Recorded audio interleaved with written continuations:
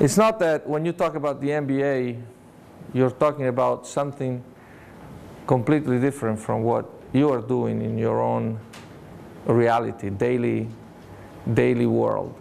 It's just a different level of organization, different level of technology, different level of, it's a different, it's a different dimension.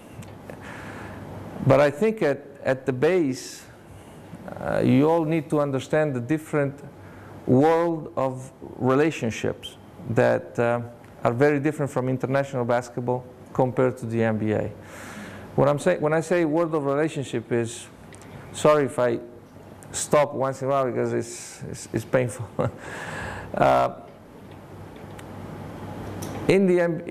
Internationally, we have all our different levels, first division, second division, third division. We understand how important it is to go from one level to another.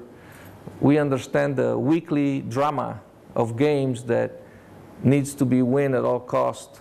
And we understand what it means to be relegated to a lower division, to lose sponsorship, to lose attendance, to have the fans running after you on the street. It's funny, when I talk about the NBA, you can imagine our arena is almost packed every time, 20,000 people at the game, every night. And the most violent thing that you hear from the stands is VC stinks. VC is Vince Carter, that the fans don't like anymore, so they say VC stinks. In my country, in Italy, not even a little kid says stinks. They just go after you with anything. That's to tell you the difference of the fans culture. But that being said, it's a different system. The commercial league has a different philosophy. The international basketball has a total different philosophy, which brings to, let's say, two different worlds of relationships. In international basketball, the management of the club, particularly the GM and the coach, are probably the leading light of any picture. That's where the decisions are made. I think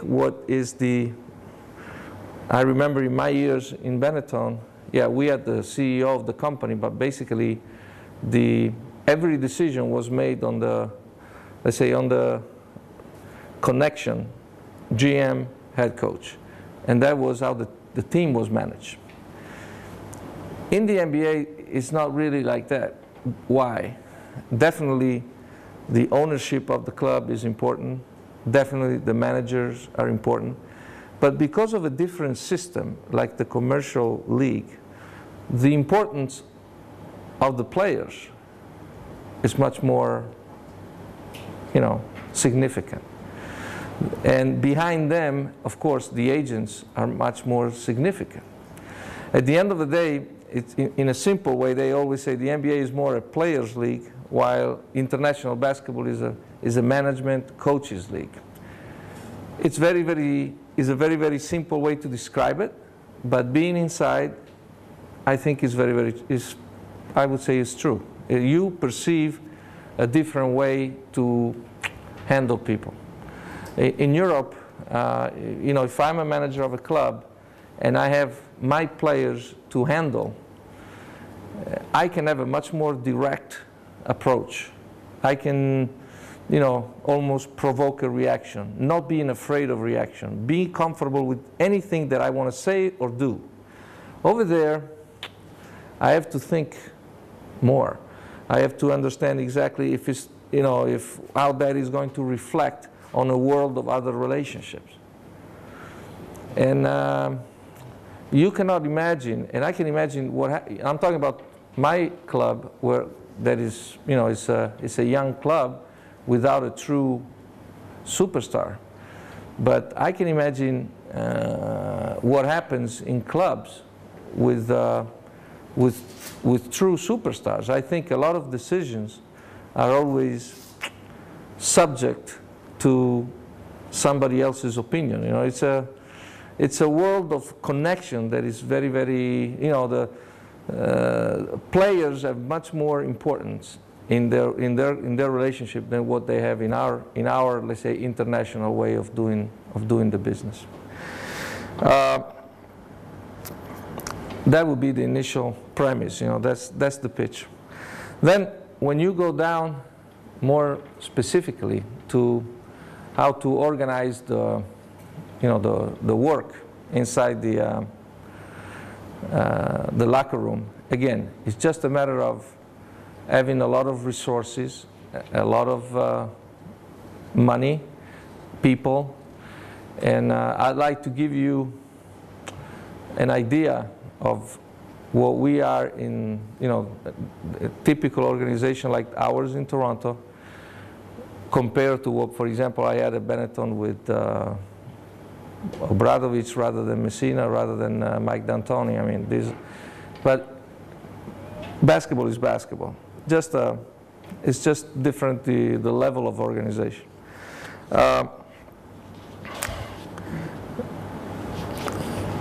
NBA bench, outside of the head coach, there is a nice group of assistants, and you have 3 assistant coaches who can sit on the bench, and now it's becoming more and more important, the role of the workout coach. The workout coach is basically someone who is really signed to specifically work on the players' development, especially the young players' development.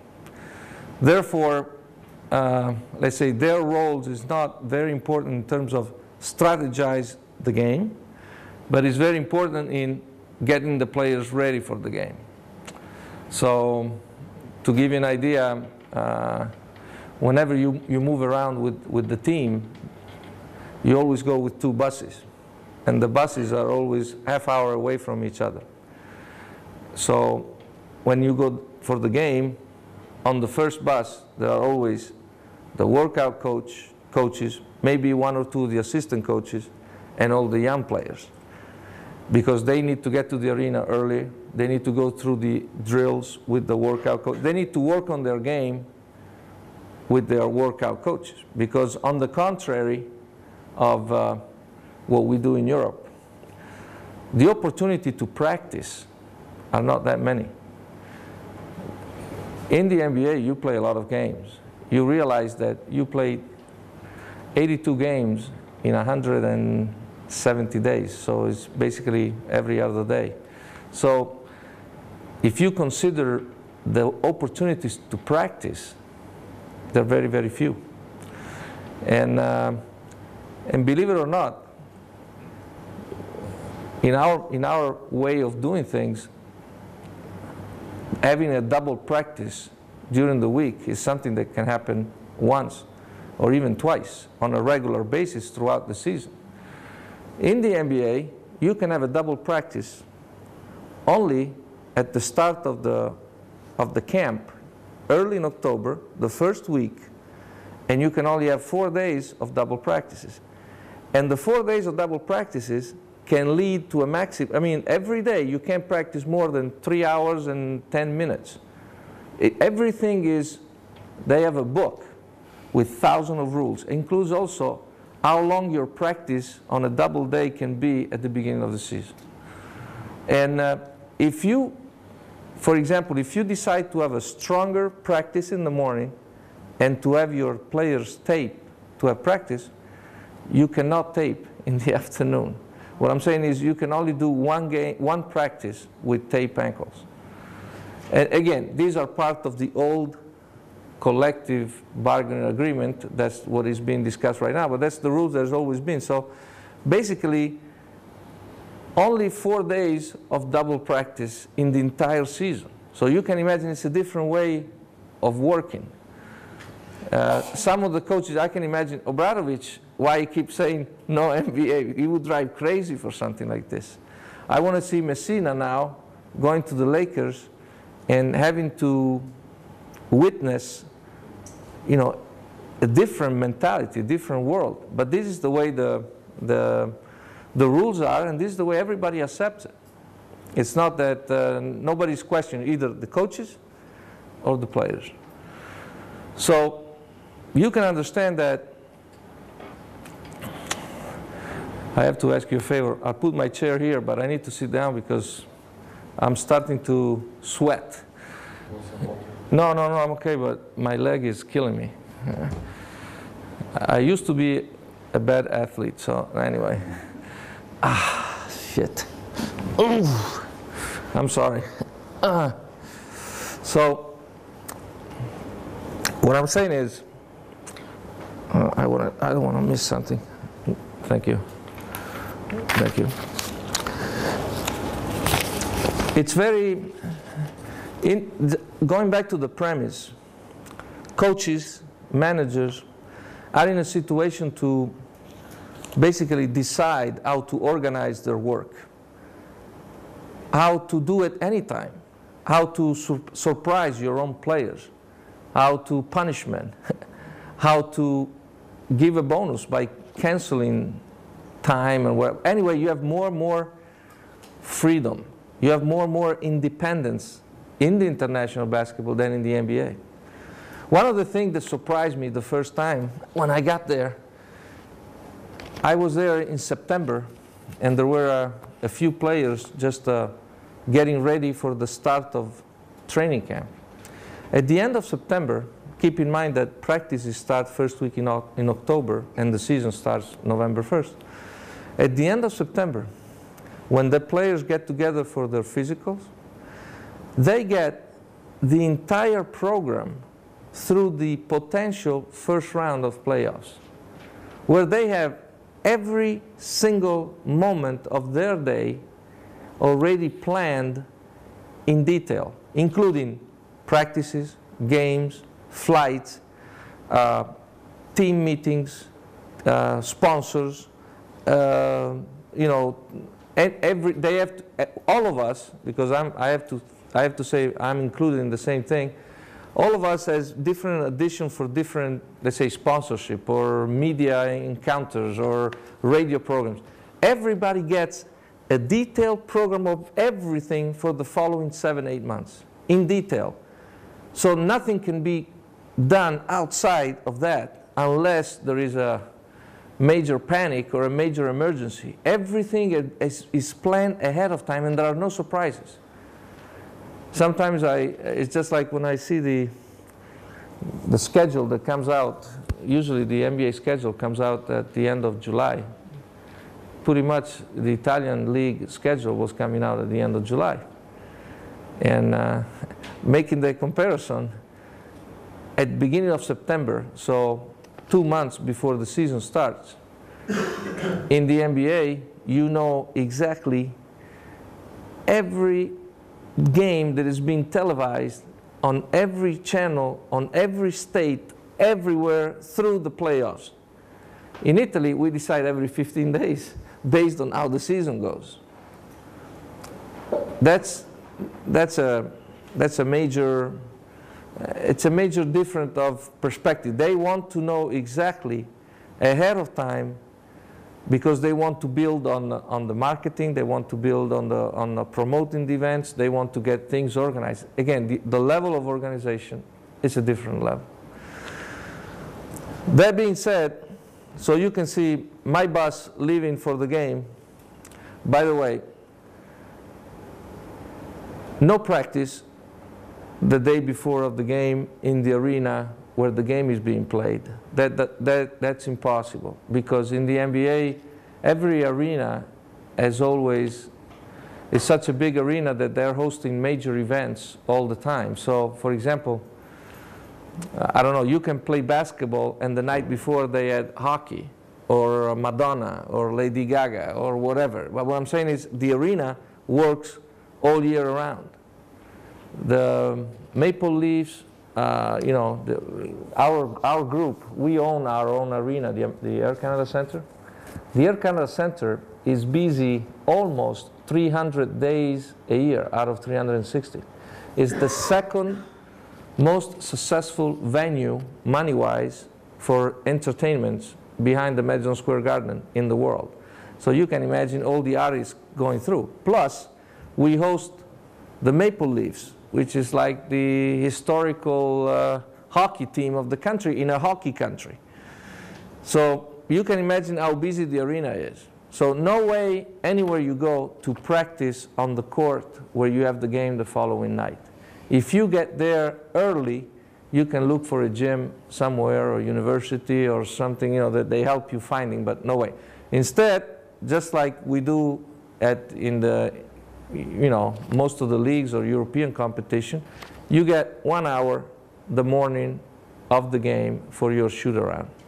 So you have 1 hour shoot around, and in between the media, they meet the players and coming from one shoot around with the other ones going to the other shoot around, so they connect at the same time.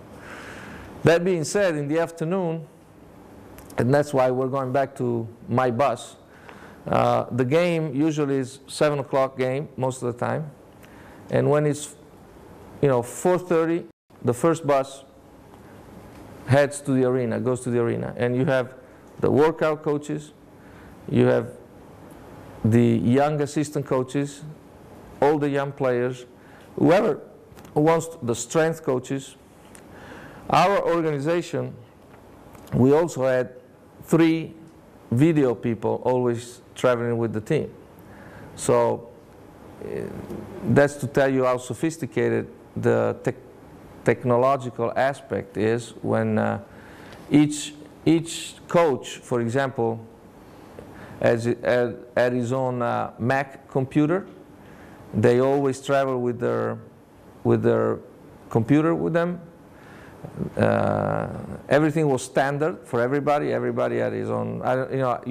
I'm talking, and I have very, very little knowledge of technology, but I know that we were given our BlackBerry, our Mac, everybody had the same. They set up their video room inside the locker room, and at the end of the game, we probably take, I would say, half hour at the very, very most to get on the bus to get to the plane. And by the time the coaches get on the plane to leave, all the coaches have already the game in their computer, downloaded with all the plays, all the mistakes, everything they ask before the game is being analyzed already. So they go and just basically review the game based on what they ask for the video people before the game. So it's a pretty, nice way to follow the game that is just being played. At the same time, they have already on the computer all the work for the following game. So it's interesting. It's interesting the way that I want to show you something. I cannot leave it because it's sensitive material. It looks like we're talking CIA or something, but this is sensitive material. But like, for example, something that I think some of you does the same way. It's not that, again, we're talking about basketball. We're not talking about basketball is basketball. Just different way in details. But for example, this was the manual that is being given to every player at the end of the season. We get something like this, similar, in a disc for every game. So everything is broken up with the same concept. So I brought this one to show you for the end of the season, but you can imagine something like this for every game. And every player gets his own manual, has to read it, has to study. They sit down with, for example, there is one assistant coach who works for the guard, one assistant coach who works with the small forward, one assistant. They go through computer. This is when they get ready in preparation for the game. And I'll go through this later. But basically, every player now at the end of the season, I can give you an example of just not to choose Bargnani by coincidence. He's got a list of all the things that he has to work on at the end of the season. This is the map of always shooting for the season. So the red part is where it's, of course, hot, and the blue part where it's cold, so the percentage went down. All the practices during the season are being graded. So the coaches, at the end of every practice, they work on the stats. They take stats of every practice we do, and then they grade every practice to follow the quality of the player throughout the season. So you have a map of, you know, A, B, C, D, injury, did not, you know, whatever is the reading. And then basically, and they even give every player, you know, the drills to work on for the summer. Just like going in a, sounds like a little bit scholastic, but it's pretty, you know, it's pretty effective. That being said, I'm going back to my bus, and the 4:30 bus is going to the arena, and you have all these people. They set up the video room inside the locker room. The strength. We have the strength and conditioning coach. For the past 2 years, we had Francesco Cuzzolin, who was the strength and conditioning coach at Benetton for many years. And I believe he's one of the best in the world, and he's now going to be the head guy of the Italian Federation program, but he's a great guy. And he had a couple of assistants, and they start working on the players on the court. We have our own way to prepare, you know, to warm up for the games. There, you know, they almost have strategized which player are going to enter the court first, who's got to go first, who's got to work with. So you would see, I don't know, the 2 or 3 of the big men working with the big man coach, 2 or 3 of the following then the small forwards, and then another young guy. It's like a sequence that is being planned ahead of time, and they always do pretty much the same thing every time. And the first players are always on the court, sometimes at least 2 hours before the game. So 2 hours before the game, you can see players getting on the court and getting ready to, you know, to warm up. 5 o'clock is the second bus going to the arena, and you have the head coach, most likely the lead assistant coach with him, and of course all the veteran players. They feel like they don't need the extra work, so they get on the second bus. The point is understanding which one is the veteran player. Sometimes there are questions: who should be on the first bus, who should be on the second bus, and you have to be very careful at not touching people's ego, because for some players being on the second bus is important, because it's like, hey, I'm on the second bus. So you have to be, you know, you have to be careful. But second bus also has, you know, everyone else connected to the club. So, for example, if I am on the road, I would be, no, actually, I actually go on the first bus because I like to be in the arena anyway. But media people that travel with the team will be on the bus. You know, anyway, that's the second bus who gets to the arena. And the veteran players are always the last group of guys that does that individual workout on the court. Then they all come back to the locker room. Coaches speaks to the group, and usually the real warm-up is probably, I would say, 18, 20 minutes at the very, very most. But that's including the presentation, so it's a short team warm-up, because everybody has basically prepared the game on his own. What can I say? It's the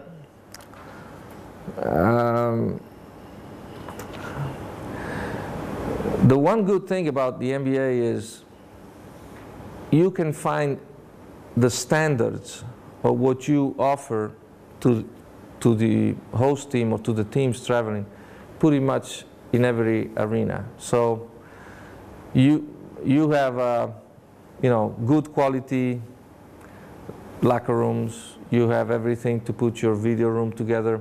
By the way, the doctors never travel with the team because the doctor is always responsibility of the host team. So there are no doctors traveling with the team.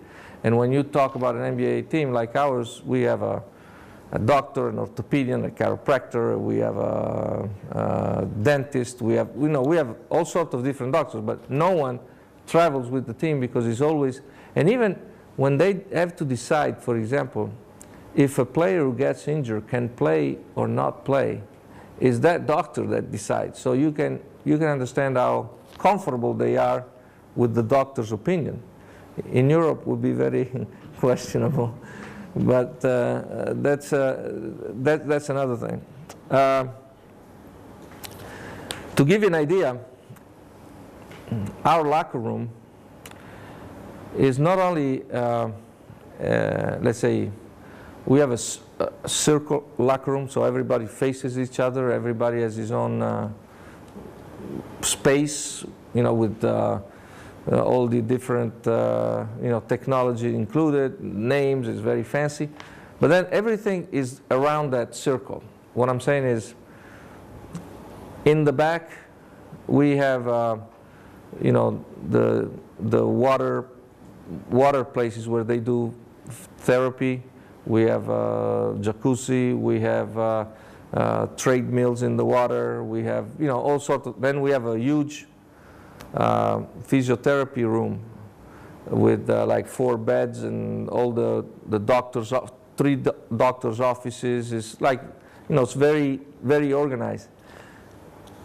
Then we have another area where the players get together or spend time in getting ready for the game or in between practices, because sometimes when they practice in the morning, there are players who, instead of going home, they just lay on the couch and rest before, sometimes the game is early in the afternoon.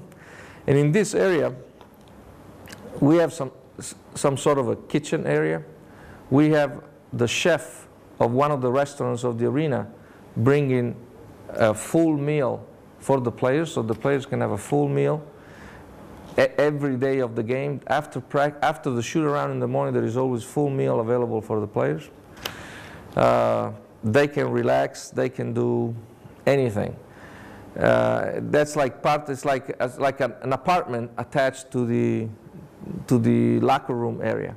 Then in the back, to complete the apartment, we have created an area for the players' families. So the players can come and leave the family in another area where they have all sorts of games. They have the pool. They have the anything for kids and wives. And so it's a true situation of where you try to do everything you can to please players, their families, and get them ready. They don't have to worry about anything. All they have to worry about showing up and be ready to play the game. And that's the old philosophy. Do everything that you can to get them in a situation to be ready to play. So that being said, I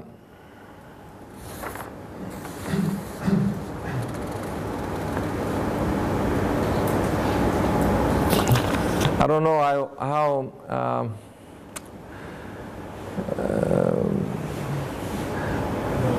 how more specific I can get in terms of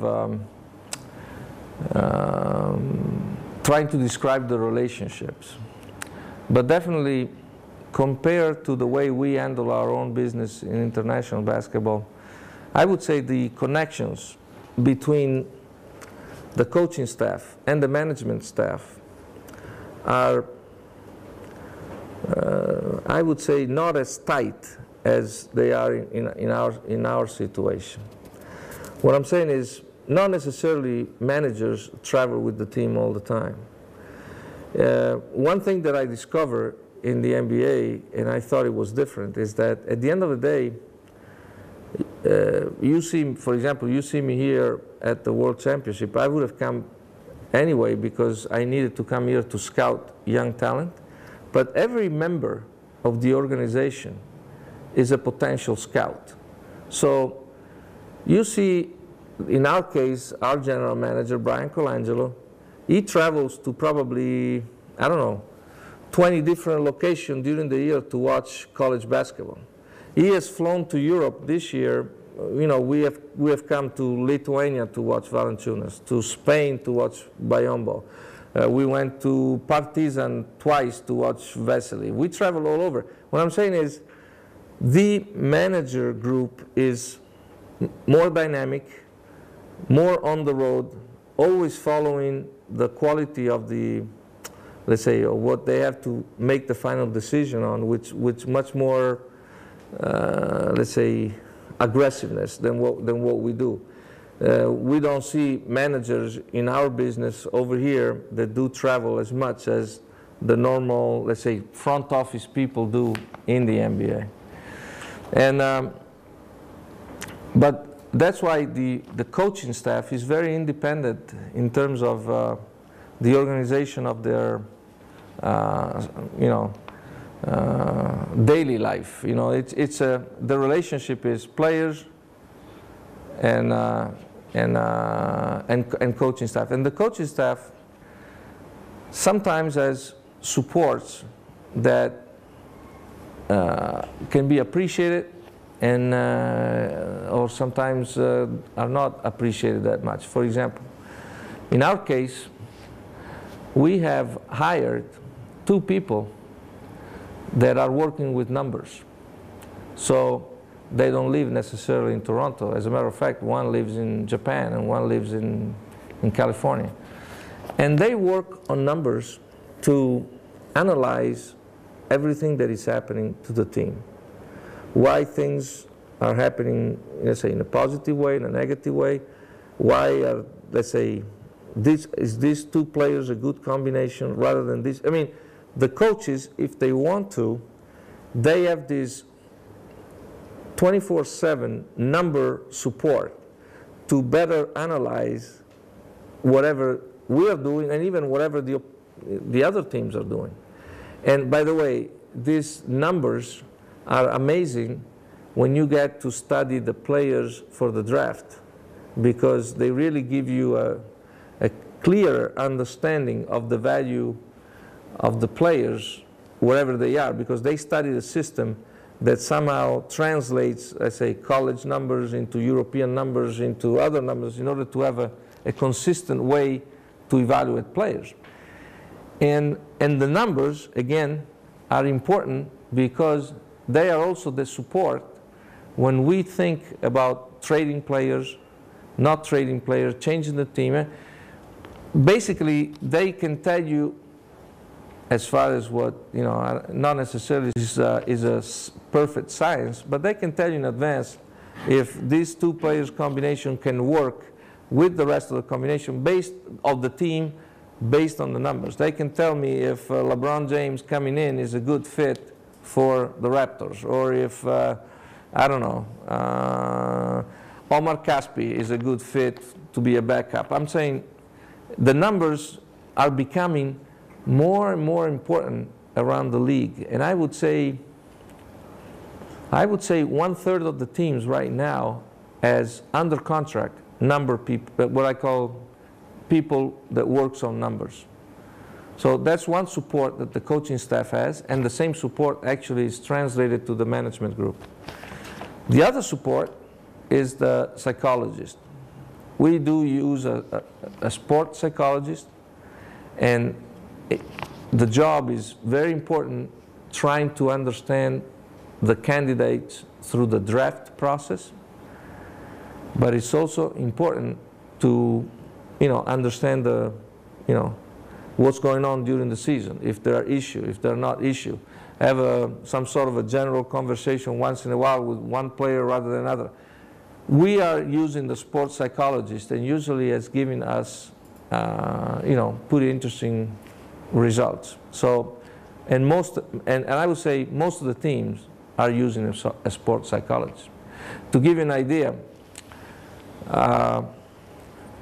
we just drafted Jonas Valanciunas, and one of the most difficult things was finding a way to connect him to our psychologist, because you know, he had his season, he had his national team obligation, but the psychologists need to see him and talk to him and go through every team in the draft process as a psychological test. All the players go through this test. Certain teams have of a certain kind, other teams are, but the psychological test is mandatory, is an important piece in the selection of the player. You cannot imagine how much emphasis, how much importance is put on the psychological test. So finally, we found a way to connect Jonas with our psychologists on Skype, and it was, it worked because they could talk for an hour, they could, understand each other, they get to know each other again face to face because we're not involved, but the psychologist could draw a picture of Jonas. And well, that's another thing, but the draft process is extremely detailed for something like this. And you cannot imagine how much research we do on every player. You cannot imagine. And I'm talking, of course, about the American players, because that's not possible all the time with the international players, but the research goes from when they were 2 years old to when they are ready to be drafted. And it's, any sort of police control, any sort of, go back and talk to the elementary school, to the high school, to the people. It's like you cannot imagine the work behind those few names that you want to be ready to select every year. It's an amazing number of, when our draft process is over, you feel like, in Italy we have a way of saying, the mountain has generated a mouse, okay? Which means, like this year, we have selected, we only have one name because we didn't have a second round pick, and we selected Jonas. But then we look at the table, we have like a mountain of datas, of reports, of psychological tests, it's like a huge amount of data coming from the analysis of all these players that also will be helpful in certain ways down the road, because all these data are then inserted in our database, and the database will keep those information for a long time, and we can always go back to those infos. By the way, we also, we have signed up with different, video, DVD, or programs, in order to basically have all the games that are being played around the world, whether it's done through a company like Synergy or through other companies. We try to have a full coverage of any game that is played anywhere. I see friends from Australia, but this morning, we picked an Australian player 3 years ago, and one way or the other, we were able to watch him playing 8-10 games, and still we sent our scout a couple of times during the season to watch him playing. What I'm saying is, there is a lot of work to do behind just selecting a player or putting a team together. But I wish I could show you our locker room. The way the locker room, the dynamic of the locker room is. But one thing, for example, that I pushed for, because we had a very European team when I got there. We just got Bargnani selected, and we had Garbajosa, Calderon, Slokar, and then I always counted Anthony Parker as a European, but he was not European. And but we had a lot of, so they didn't really understand how the league works in terms of division, conference, etc., records, etc. So we created a major backboard inside the locker room, where we see it all the time, where we are in the league, what our record is, and they understand what we need to do to get to the playoffs. So that becomes very, very clear. In the area of the coaches, we have a big board where we basically update all the rosters of every team. Then we have another board where basically we work on the strategies for the game. We have advanced scouts. Advanced scouts means scouts that go and scout the coming up teams over the 2-3 weeks before we play them. So we have them coming in to bring the report to the coaches, and sometimes they are part of the morning shoot around to show exactly what the opposing teams is doing. Because the one thing that you will find is that in the NBA, on the contrary of most of the teams that internationally, the game probably is played at a quicker pace, or in a more, I don't want to say it's not superficial, but it's a little bit lighter probably during the regular season compared to the playoff action. That it's very, very common for teams to change plays, short plays, just on calls right away. So you could have teams changing, I don't know, 20, 30, 40, 50 plays in a season. In the playoff situation, the plays are almost different every game. There are always counter plays from the games before. So there is the advanced scout works is important. The analysis of every game is important, because sometimes I don't want to say that it looks like one of those, I don't know whoever watches baseball that they call with all these numbers, but it's becoming more like a volleyball or baseball game because of all the different looks that the teams want to give to the opposing team, even if at the end of the day probably they run the same cut or the same pick and roll move, but they start in 100 different kind of setups. So that being said, I'm just trying. I don't want to put you asleep. That's important. But I would say the other thing that kind of surprised me in this experience is the fact that over there you can wear different hats, and that's perfectly normal. You can be Pat Riley and doing the play-by-play on TV near the Lakers bench and be called 2 days later by coincidence to coach the Lakers and become one of the greatest coaches, and that's perfectly normal. And then from there you can become general manager and president, and that's perfectly normal. And then eventually you can decide, no, at this point I coach. I'm taking Pat Riley because he's one of the greatest, but that's to give you an idea of, in their system, anybody can actually do anything. We don't have that sort of mental habits, flexibility, and for us sometimes it can be, hey, we can't do this, or hey, I've never done it. No.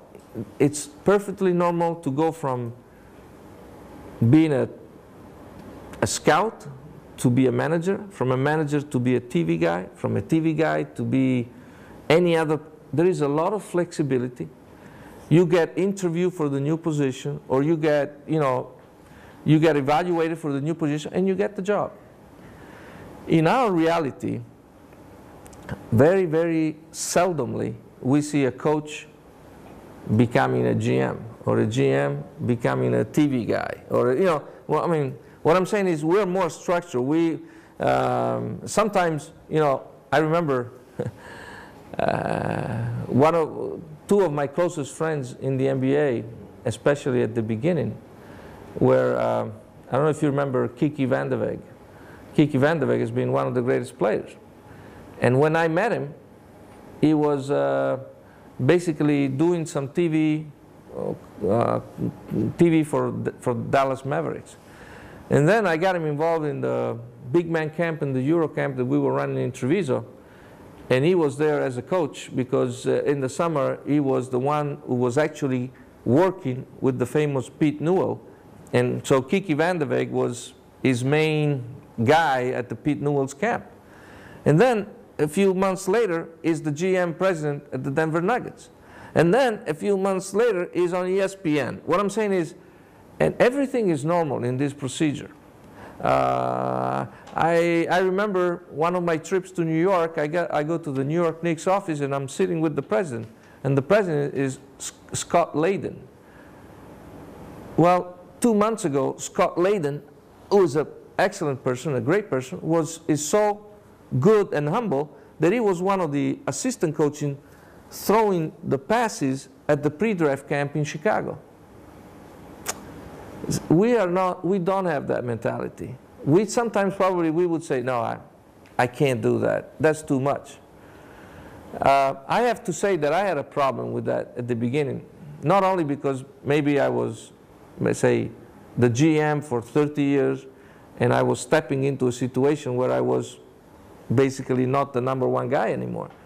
But in my mind I said, nah, I can't travel so much. I can't go like this. I can't do it. But then at the end of the day, you realize that that's the old system, doing the same thing, accepting the same principles, interacting in a certain way, and accepting the same rules.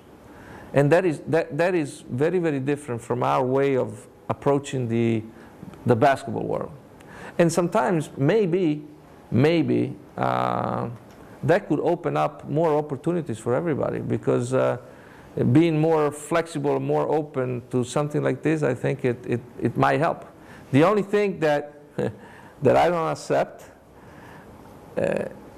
which I don't think is ethical, but it has happened recently over the past couple of years. 2 or 3 major agents have become executives on teams. I think that is a very, very borderline situation, because it's not very ethical. But that being said, another major difference is they can switch hats with much more flexibility. It's very natural. You can make $1 million one year. You can go and make $100,000 the following year, just based on how the opportunities are, and it's perfectly normal. And again, I told you at the beginning, I was not a professional speaker, and I was not a coach either. So I just want to try to share with you as much as I can of my unique experience.